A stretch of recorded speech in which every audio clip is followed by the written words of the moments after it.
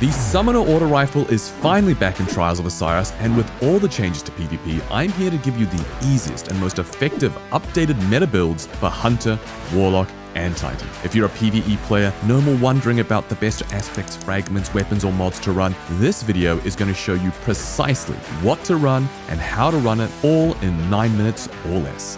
Let's get started. With the recent PvP updates, a lot has changed in terms of game modes and meta builds. You're going to be seeing a lot less people using special weapons, for example, and a lot more people using primary weapons. And one of the biggest changes to the sandbox for hunters was nerfing the infamous Strand Bow Hunter Threadling build, which turned every Crucible game into a cheap remake of Helldivers given how many bugs you were shooting down. So with that in mind, the question is, what rises to the top of the meta for Hunter? Firstly, if you're still in love with Strand Hunter, then don't worry, the class is still perfectly viable. It's just not obnoxiously broken as it was before. The big difference is that Threadlings are a lot easier to shut down now, and there's a cooldown between Threaded Spectre activations, meaning you can't just spam them back to back anymore. That being said, literally the entire kit is still the same, and most Strand Hunters that I know are just focusing their kit back towards the incredible movement abilities of Strand Hunter and the shutdown capabilities of Ensnaring Slam.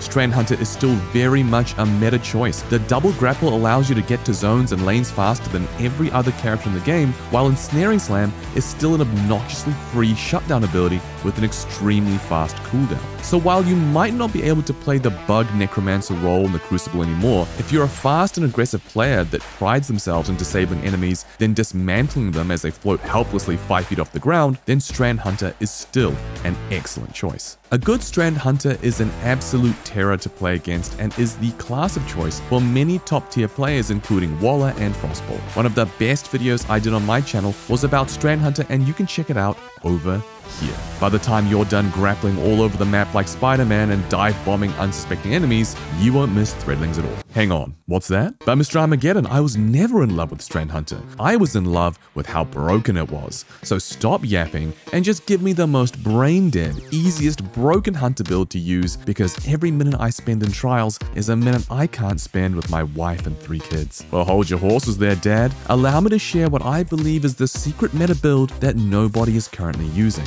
What if I told you that I could give you a pulse rifle that can kill enemies faster than a side-up? I mean, that would be absolutely nuts, right? Imagine deleting your enemies from 35 meters faster than they can blink. And more importantly, imagine doing this in a game mode where you don't have to worry so much about special weapons like snipers or shotguns. See, here's the thing. We're in a very long-range pulse rifle meta, but people just haven't realized yet. And what people also haven't realized is that 390 pulse rifles, when paired with Radiant, can kill all opponents of all resilience levels in this sandbox in 0.6 seconds flat. That's right, every single gunfight you will have the TTK advantage against every single gun in the sandbox, sidearms, SMGs, hand cannons, it doesn't matter. Once we give your pulse rifle the special sauce, it will outperform all of them. The irony is that I actually created this specific build to combat bow players last season, but now that Bungie have nerfed bows into oblivion, this build isn't just the anti-meta, I'd say it's damn near meta in general this season. Go check out my build video over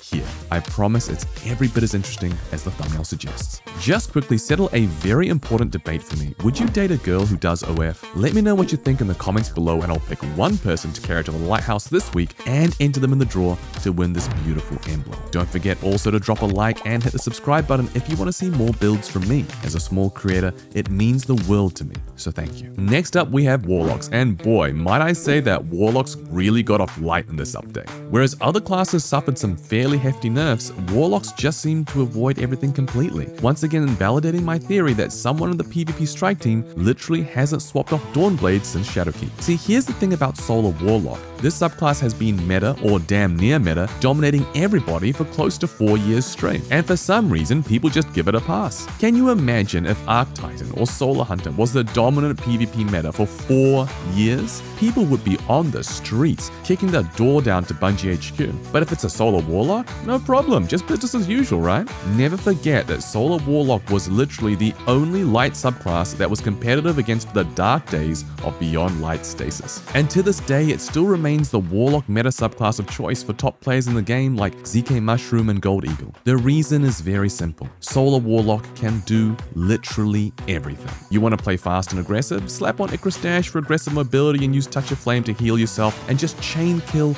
all of your enemies one after another. But maybe you're a longer range player who enjoys pulse rifles, scouts, and snipers. Well, then you equip Heat Risers and play long range off angles to obliterate your opponents before they even work out where you're floating. Solar Warlock is the most versatile subclass in the game, and to make it even stronger, it not only has the best super for Trials, namely Well of Radiance, the recent sandbox changes mean that the only supers you're likely to get are Well and Bubble, quite literally increasing the stock of Solar Warlock yet again. If you want to run what the sweatiest players in the world are running, then I encourage you to watch my Solar Warlock build video over here. Play any style you want and become water, my friend.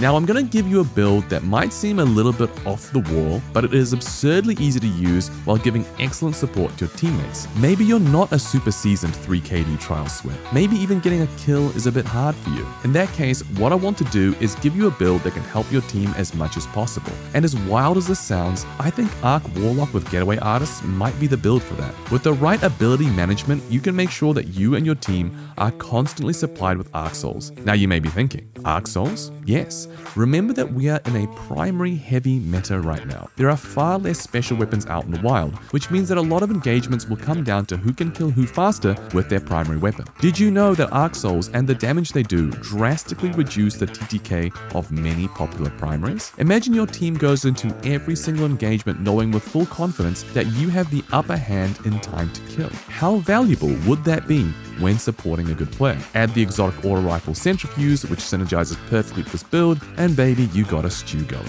Go check out my Arclock build over here. I promise, it's electrifying.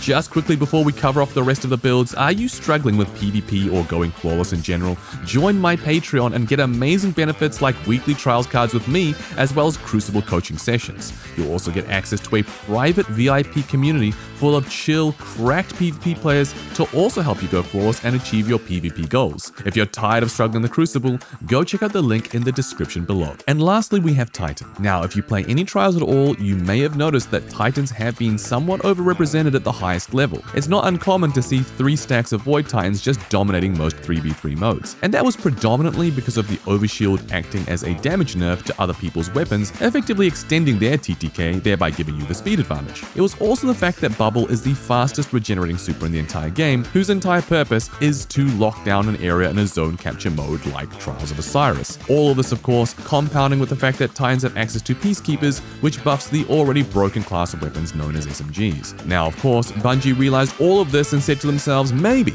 just maybe, people are sick and fucking tired of playing against the same Void Titan meta for the last 2 years, and we should nerf them much like we nerfed Threadling Hunter, right? Because that is precisely what Bungie did not do. Psych, Void Titan is still the most dominant class on Titan by a country mile. And whatever anyone is telling you about it being nerfed is just, as the kids these days say, mad cap. Yes, the cooldown on the Bastion barricade increased marginally, and yes, it takes slightly longer to get a bubble than before. But here's the thing, neither of these changes are particularly noticeable, and now Bubble and Well are likely the only supers you'll see in Trials anyway. If you nerf Bubble, but then effectively take out all of the roaming supers and shutdown supers, then in a way, you've indirectly buffed Bubble. So if you're the kind of person that enjoys Missionary for 15 minutes once a month with your wife, I strongly recommend checking out my Void Titan build over here. It's boring, but it's powerful and it gets the job done. Lastly, if for some reason you don't like Bubble Titan, and let's be real, if you're looking to win in Trials of Osiris, that is what you should be running, then you do have some more